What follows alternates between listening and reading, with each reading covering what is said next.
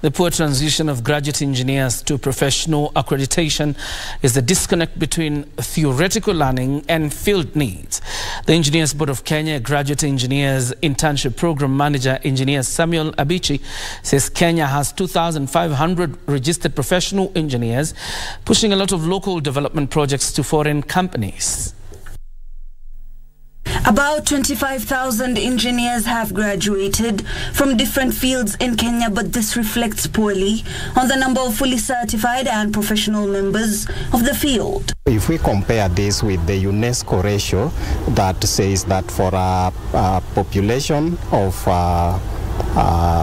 10,000, we should have one engineer, it therefore means that our number is far much below the one prescribed by UNESCO. A little bit of the curriculum in institutions so that it can be more hands-on, more practical, so that when people leave, they have an idea of what is happening apart from the theoretical aspect as well. At a tenth of the total number of university graduates, just 2,500 engineers are professionally accredited by the regulatory body, limiting significantly the number of engineering professionals allowed to take up projects. The problem with that is that when we go out to practice, you get some graduate engineers being engaged to supervise as infrastructural works that are going on. It prepares one to be a professional engineer.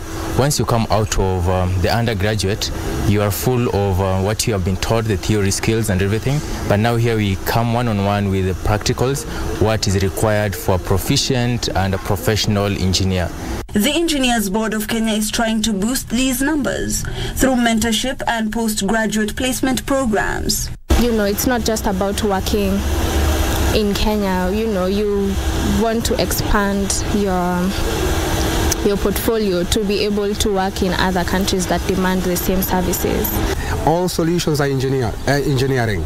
As much as they want to bring solution to this country and the universe, engineering is a platform which now transforms society to become the best ever. The engineers note, as technology progresses, the job market requires a different skill set, and thus there should be periodic adjustments to suit these needs. Yeah, so in the engineering spaces, you can see there are a lot of technologies coming up, so they shouldn't give up. They should just think and tap into new technologies that arise. Hibak Said for Easy Friday.